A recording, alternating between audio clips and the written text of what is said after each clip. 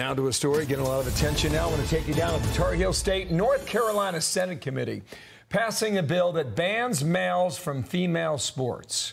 And our next guest has quite a story. She's a high school girls volleyball player.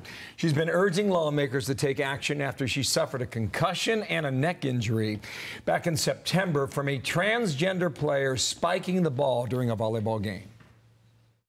I could go on and on about how this incident has affected my life, but I'm not here for that because I'm not here for me. Allowing biological males to compete against biological females is dangerous. I want to bring in Payton McNabb, the woman you see there on screen and here in person. Welcome to New York. Thank you. You're from Murphy, North Carolina. We've been waiting for you. Yeah, you're in the far western part of the state. First time on an airplane. First time to New York City. You're living life.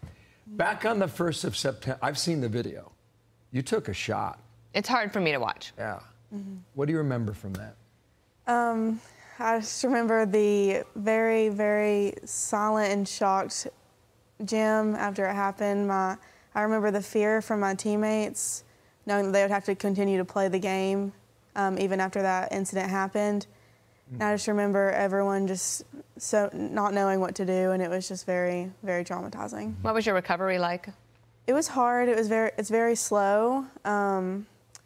It's been very difficult, you know, not being able to get back into things as I have in the past. So it's been very difficult, but thankfully I'm improving. Did you know immediately when it happened? Like, did you know you were playing against a transgender? Yes, we did. Okay. So, and then that happens, and had you been concerned about the strength of this individual before the game?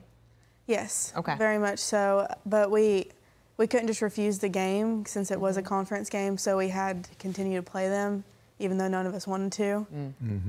So it was definitely... So during warm-ups, right, you're checking out the other team. They're on the other side of the court. What did you see, and what did you think of that player's performance? It was obviously a lot different than what we've been seeing the rest of the season or the rest of the years I've been playing. I was very used to it, though, at that point. Because he's the same age as me, so we played together all 4 years against them. But I just remember seeing how, like, the fear, and especially our younger players on the team who've never played against them before. Wow. So just seeing how scared they were, it was really heartbreaking. Did you hear from that individual afterwards? I hadn't heard from them at all until, like, a week after I spoke out for the first time. They sent me a message on Instagram, and it was very hateful. There's no remorse at all, and so you like angry towards you for saying something that biological males should not be allowed to play against in female sports. Yes.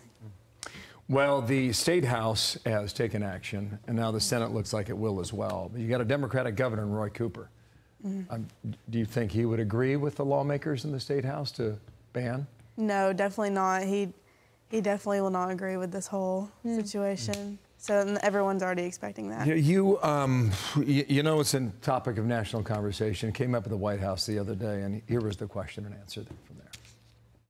What would the president say to parents out there who have daughters, let's say from high school, for example, who are worried that their daughter may have to compete against a male and worry about their daughter's safety? That is a dangerous thing to say, that essentially transgender kids we're talking about are dangerous. I know you're in high school. I grant you that. But what do you think about a comment like that, saying it's dangerous after what you experienced? I think it's very, very hypocritical. I think she's taken what others have said about how this is dangerous for us, and she's essentially switched it around and played the victim from the situation, which I expect nothing less from that whole administration.